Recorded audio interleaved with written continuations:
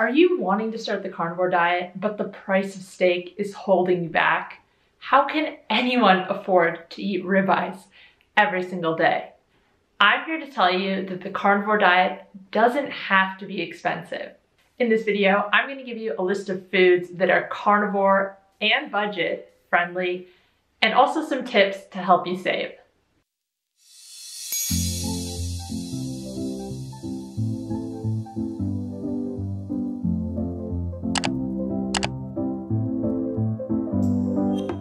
Hey guys, welcome back to my channel. If you're new here, my name's Kate. I'm a health coach and I post videos on a high-fat, nutrient-dense way of eating. If you like this video, please give it a thumbs up, feel free to share, and make sure to subscribe.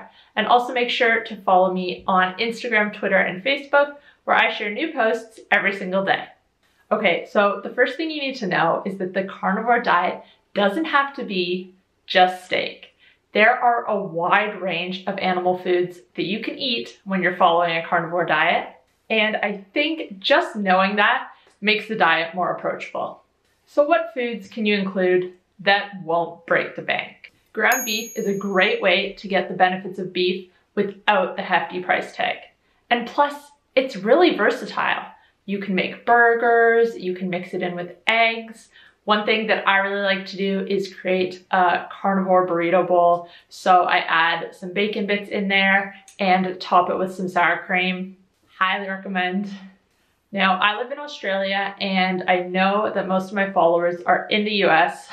So I wanted to give some prices, but honestly, you guys use pounds, which just makes things really confusing. Plus the exchange rate, it was just too much math for me. But to give you a sense, in Australia, we can get a kilo of ground beef for around 10 Australian dollars.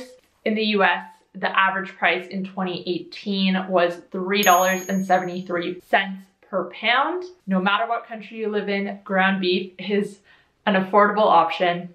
And this is just such a good staple. Now, before we go any further, I just wanted to say that I do not think people need to eat 100% grass-fed beef all the time. If it's not in your budget, go for conventional. Yes, there are some benefits to eating grass-fed, slightly higher nutrition, a better omega-3 to omega-6 ratio, but in general, any meat is better than no meat. And I think the fact that a lot of people think you need to eat grass-fed beef to do the carnivore diet is pushing people away. So just wanted to put that out there. If you can afford it, buy it. If you can't, do what's in your budget. The second food is gonna be eggs. These are fantastic. They complement beef, not just in terms of taste, but also nutrition-wise. They are high in vitamins and minerals that beef is a little bit lower in. They are a good source of choline, vitamin K2, selenium, and vitamin E. In Australia, you can get a dozen eggs for about $3.50. And in the US, the average price is $1.60. Now, the same thing that I said with beef, well, pasture-raised eggs do have the slight advantage. If you can't afford them, you can't afford them. And any eggs are better than no eggs. And then we have tinned fish. So specifically things such as salmon, sardines, anchovies, mackerel, and herring. These are cold water oily fish, high in fat, high in nutrition. And I think this is one food that is underrated nutrition-wise. People like to talk about eating a nose to tail carnivore diet, eating all these different organ meats and parts of the animal. If you are eating something like sardines, you are eating nose to tail. You are literally eating the whole fish, bones included. Like eggs, these fish complement beef. They are high in nutrients, especially omega-3s, vitamin D, and iodine. A tin of any of these fish is only going to be $1 or $2. And one last thing I'm going to note is always buy these fish in spring water. Don't buy them in sunflower oil or canola oil or whatever else. If your only option is olive oil, that's better than some of the other oils, but the best is going to be spring water. And then we have beef roasts. These are usually cheaper than if you're gonna buy the beef cut up. These are a great way to get a lot of meat for a low price. Really easy to cook as well. You can slow cook them and you'll have meat for days that you can just reheat. And this can actually end up being cheaper than ground beef when you compare the cost per pound or per kilo. A whole brisket in the US can be as low as $4.73 per pound. In Australia, you can get one for about $13 per kilo. Next up is bone broth. So you can use leftover bones that you already have, or you can also buy some from your butcher. They're really inexpensive. I have a video on my channel on how to make bone broth. It's honestly so simple and so worth it. This will take your carnivore diet cooking to the next level. You can make soups. I love slow cooking meat in my slow cooker with bone broth. The roasts, like we talked about previously, that can be done. Just put a little bit of bone broth on the bottom. And one really great thing about making your own bone broth is you also get tallow. When you cook and cool the bone broth, the tallow separates and comes to the top. You can remove this and use it for cooking.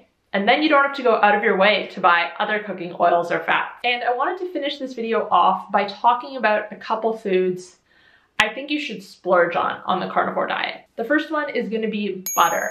It is well worth it to get a high quality grass-fed butter. If you can get a raw butter, even better. This will have a better omega-3 to omega-6 ratio and also be higher in fat-soluble vitamins. The second thing I think you should splurge on is organ meats if you're gonna eat them. So beef liver, chicken liver, any other organs you want to include. Even if you buy these 100% grass-fed, pasture-raised, all that, they are still very inexpensive. And if you're eating organ meats, you're probably eating them because they're nutritious. So you might as well maximize that as much as you can. And I actually have one more tip I wanted to include, and that is to buy your meat in bulk.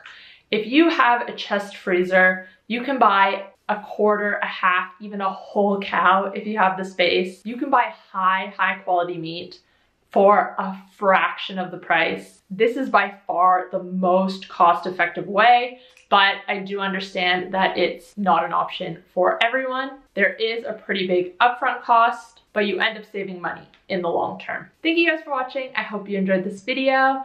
And if you're currently keto and thinking about trying the carnivore diet, but not sure where to start, my 4-week Keto to Carnivore program is for you. I give you everything you need to know to start a carnivore diet successfully while answering questions and offering support through a private Facebook group. A new round starts at the end of every month and there are limited spots available. So make sure to click the link above to join the waitlist so you're the first to find out when the next round opens. Here's what some past participants had to say about the program.